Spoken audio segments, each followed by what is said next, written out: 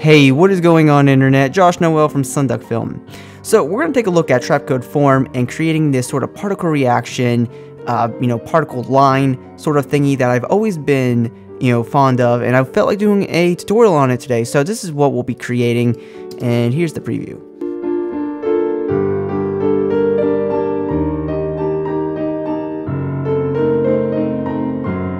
And here is a little bit of a slower one.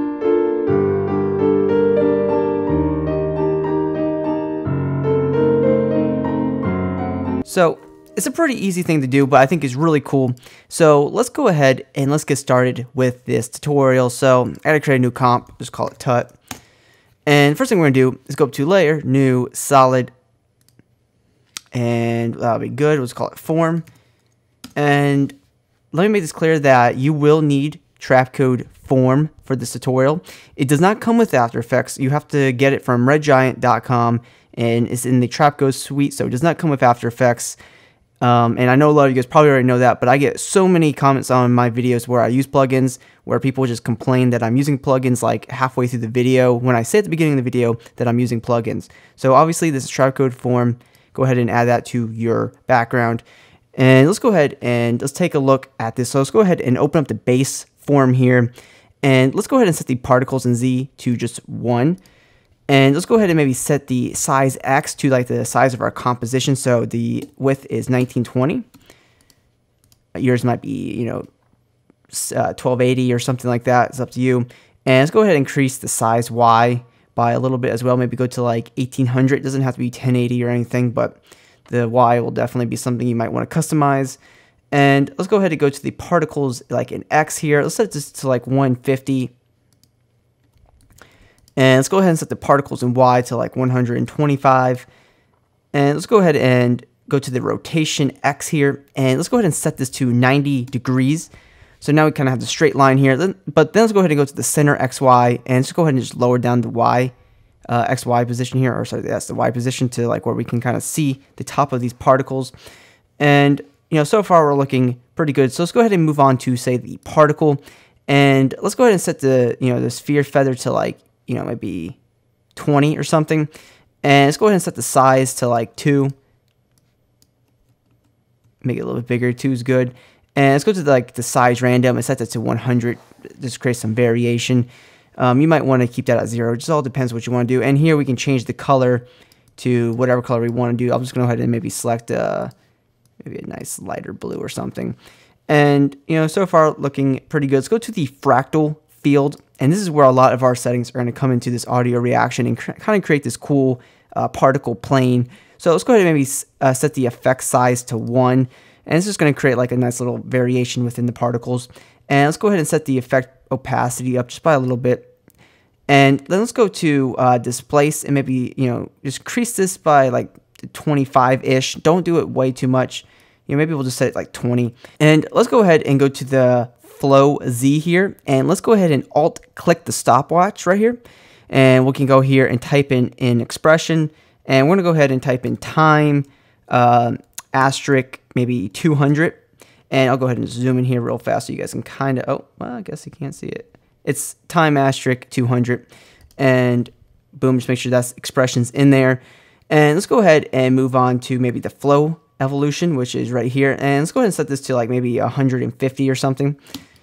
So right now, if we take a quick little preview at this, let me actually close up our timeline here. If we take a quick little preview, it's just basically just going to be animating, forward a little bit. So that's kind of where we're at. But let's go ahead and grab, like, say, an audio track, right? So I have my intro music here, and I'm just going to go ahead and just drop it into the timeline. And I'm going to hit LL on my keyboard to bring up the waveforms. And I can kind of like move it over here and kind of pick a place that I like or something. It all depends on what song you have. I prefer more piano music. You guys might, have dubstep or something, whatever, man. So let's go ahead and go to the back to form, go to the effects controls, and let's go to the audio react, and let's set the audio layer to our song that we just dropped in. And let's go ahead and open up Reactor 1. And what we want to do is set the map to, we have all these nice little parameters here that we can audio react our particles to. But I feel like the best one right now is going to be fractal. we're gonna have the biggest effect with the fractal. So if we kind of zoom in here or kind of move forward here, we kind of have very slight animation. But what we can do is go to the strength and maybe set this to like, I don't know, 200. And if I even increase it a little bit more, like say 3000, we can kind of see there's some animation there. But I'm gonna go ahead and keep this set at 200 for right now. And maybe what we can do is maybe set the width to like 100 as well. All right, so now we're looking pretty good. So let's go ahead and go up to layer, new camera. And I'm using the 50mm preset. You can use pretty much whatever you want. And we'll just click OK. And what we're going to do is we're going to go to our camera tools here at the top. Let's go ahead and grab like the Track Z camera tool. And let's zoom in here. And now we're like right next to our particles. And now we'll kind of get a better idea of how things look. And what's really cool about this effect, if I move the song over, the particles will react accordingly to what's happening in the track here. So if I don't like this place of the song, I can kind of move it over to a place that's more intense. So like what I can do here is maybe add like 2 minutes to the duration here. And I can like zoom out of the timeline. I can see our entire song over here. So I can kind of like move it over here. And then, you know, this is like the meat part of our song. And then, you know, maybe we can just go back and close this up. And so let's go back to our camera tools here. And let's go ahead and C on our keyboard until we get the XY tool here. And we can kind of just like move this to where we're kind of closer to like, I guess, plane level here. And let's go back to our Z track tool and zoom in a little bit until like we're like right here. So now we're like right on the field here. And things are looking pretty cool. So let's go ahead and open up our camera properties right here. Let's go to the camera options. And what we can do is probably you affect the focus distance in the aperture. So if I lower the focus distance maybe to like 800, the particles that are in closer view to our camera are going to be in focus, while a lot of the other particles in the background are going to be out of focus. This is something that you should definitely experiment with, and it's definitely probably the coolest thing to do this effect with. And also we can take a look at, say, the aperture. If we close down the aperture, everything's going to be in focus, but if we go ahead and maybe set the aperture to like 40-ish, you know, it's going to help blur it out a little bit more. So things are looking, you know, pretty cool. Maybe I'll go ahead and increase the focus distance a little bit. You know, that's all right. I mean, we can get really shallow here.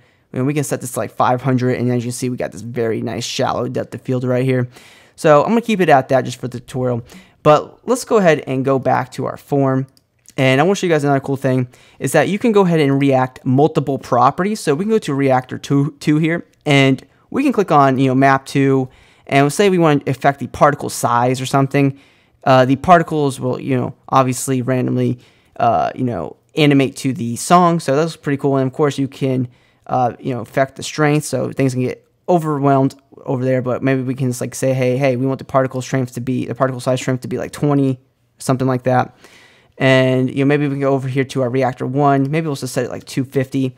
So, you know, of course, it's a little play, you know, kind of have to mess with it. All right, so let's go ahead and maybe go back to our form here, and we want to like kind of design this a little bit better. What we can do is maybe go to like the rotation here, like the Y rotation, and we can kind of, as you can see, we can kind of create a cool little angle here, and maybe we can zoom in with our camera just by a little bit to close that up. And you see, we kind of just mess with the Y rotation.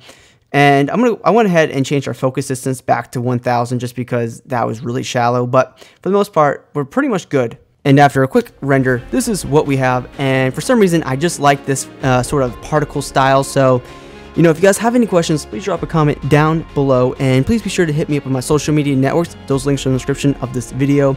And if you're new to the channel, please hit that subscribe button for more tutorials just like this for After Effects. And if you guys enjoyed the video, please hit a like because it helps me out tremendously. And guys, as always, thank you so much for watching this video, and I hope you have a good day.